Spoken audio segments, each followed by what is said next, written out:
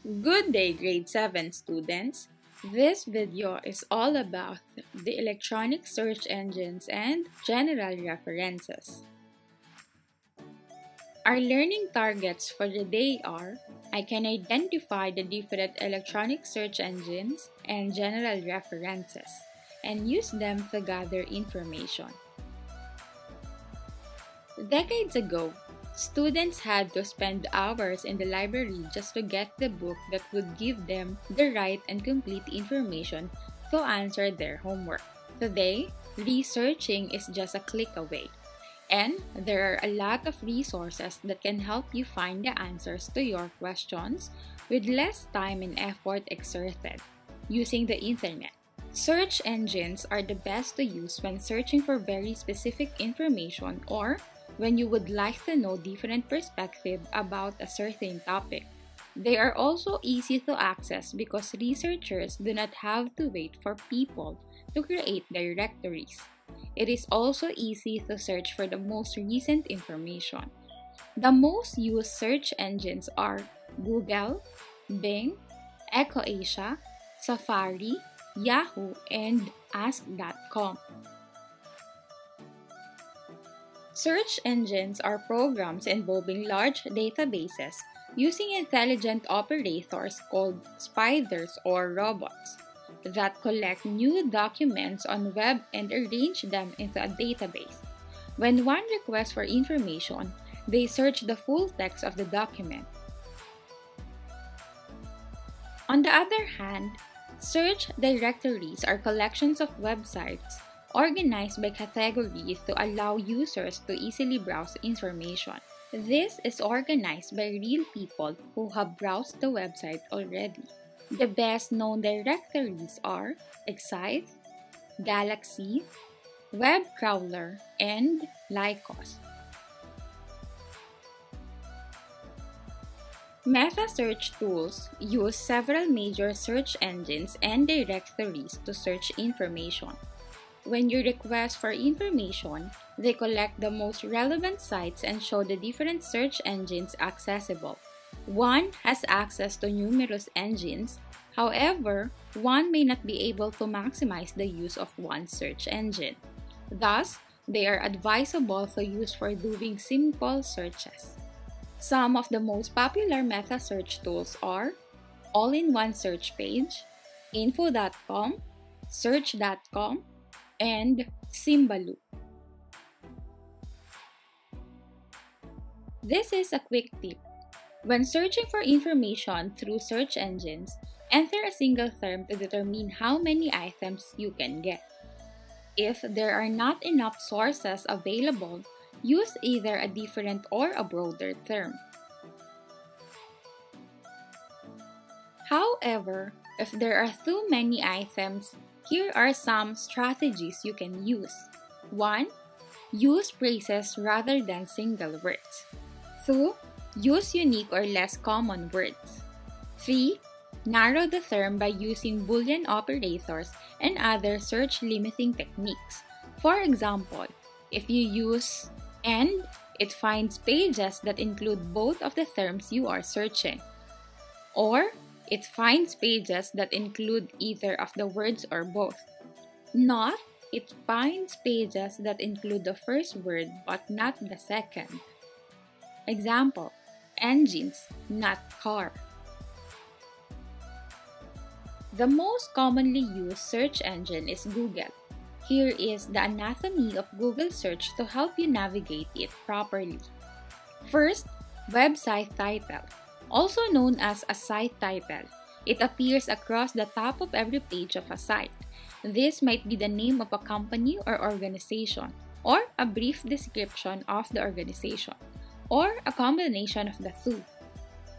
Second, URL refers to the address of a World Wide Web page. Third, description or tagline serves as an introduction to the content of the website. Fourth, site links are hyperlinks to website subpages that appear under certain Google listing in order to help users navigate the site. Google adds them through its own secret automated algorithm.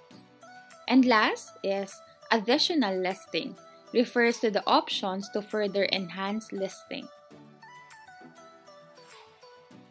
In this age of information, this information is also rampant.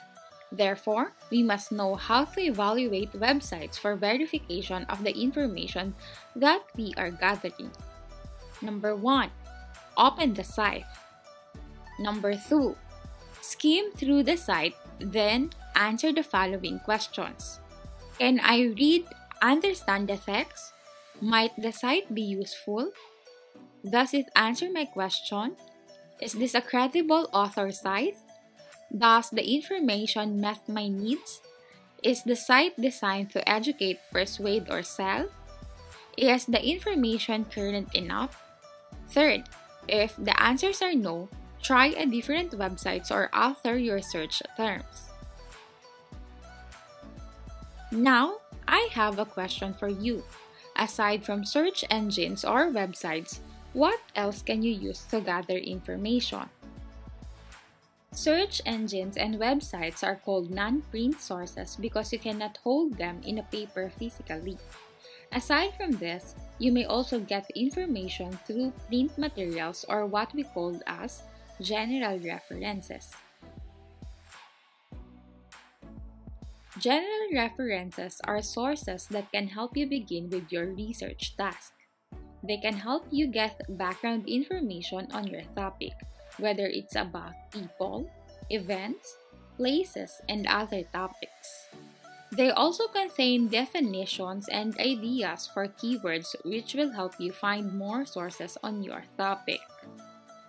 However, they should not be used solely when doing research papers, as they only contain broad and limited information and may not treat a topic completely and deeply. The following are the types of references and their uses. First type of general reference is Almanac. Almanacs are annually published to give interesting facts and statistics about various fields like sports, entertainment, politics, and many others. This print reference is now also published online. We can browse the Old Farmer's Almanac online, which include topics of tide tables, sunrise times, weather forecast, and etc. Another online almanac is Fact Monster, which is the best reference site for children. Lastly, InfoPlease Almanac is a comprehensive collective statistics on arts, business, sports, and more. These online versions are a big help to us, especially during this time of pandemic, since we are not allowed to go outside and to go to a library to borrow printed sources just to get the information that we want. But now, the internet have this, so we can still look for the information that we need in just one click. Second type of general references is Atlas. It provides geographical information such as physical, political, road, and thematic maps of countries and other information about them. We can also use online atlas such as Google Maps that was launched in the year 2005, NASA Whirlwind in 2003, and Wikimapia in 2006. Third type of reference is the dictionary. It contains definitions, synonyms, etymology, and pronunciation of words. An online dictionary is also available for our use, such as Merriam-Webster, which is made up of a typical dictionary, a thesaurus, a Spanish to English translation, and a medical dictionary. Cambridge Dictionary is a big website that you might want to explore if you're looking for one of the more serious online dictionaries. Dictionary.com offers definition, pronunciations, word origins, and word history, and a lot more. Fourth type of general reference is Encyclopedia. It gives an overview or a summary of a topic. It can be used for short but credible background information, for short biographies, hard facts, statistics, and many other types of information. There are online encyclopedias available in the net, such as Britannica, featuring 100,000 scholarly articles, highly respected. Credo provides access to encyclopedia entries on thousands of topics. And Europeana, which allows you to discover inspiring cultural heritage from European museums, galleries, libraries, and archives. Fifth type of reference is bibliographies. It contains one or more lists of resources and materials sharing some common information about them, such as location, publishing date, subject, and others. BibMe is one of the most functional free online bibliography and citation tools on the internet. Citation Machine is one of the easiest to use free online bibliography and citation tools. And Citabi. It is a multi-purpose free online bibliography and citation tool e-learning content developers can use for their knowledge organization needs. It is also a reference manager and a task management platform. Sixth type of reference is Handbook. It provides handy facts on a specific field or subject or instructions for operating a machine. A lot of online handbooks are available on the net depending on the specific one you need. Seventh type of reference is Index. It is a list of literature that helps researchers locate information in other sources like periodicals, anthologies, newspapers, and others. Last type of reference is Yearbook. It is an annual documentary, historical, or memorial collection of facts, photographs, statistics, and many others about the events of the previous year. Since the internet is available online, some schools uploaded their yearbook online as soft copies. Those are the general sources you can use when searching for information. That's it for this video. I hope that you can identify the different electronic search engines and general references and use them to gather information. Thanks for watching!